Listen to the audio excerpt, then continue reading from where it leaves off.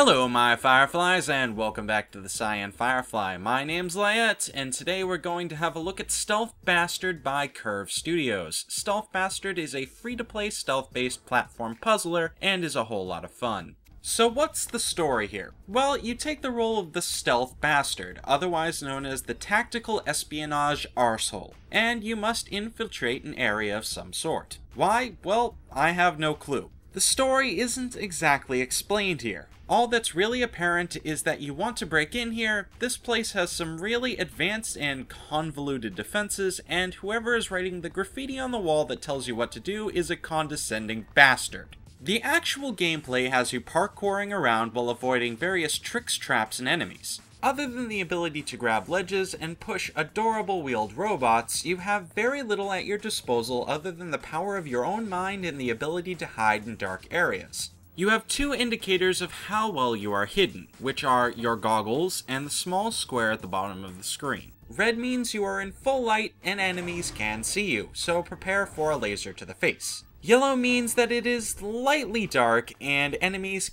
will become suspicious of your presence and try to track you down. Green means you are completely invisible and enemies will not see you, unless they run into you. Then you can eat a laser. I really like the graphic style and the chiptune style music. It actually really kind of fits this whole futuristic sneaky game and it really aids in the overall gaming experience. It's basic, sure, but it fits and gives this whole game a really unique sense of character, especially the block bots. Just seeing their depression brighten up into delighted excitement at your presence makes the whole ordeal of dying repeatedly so worth it.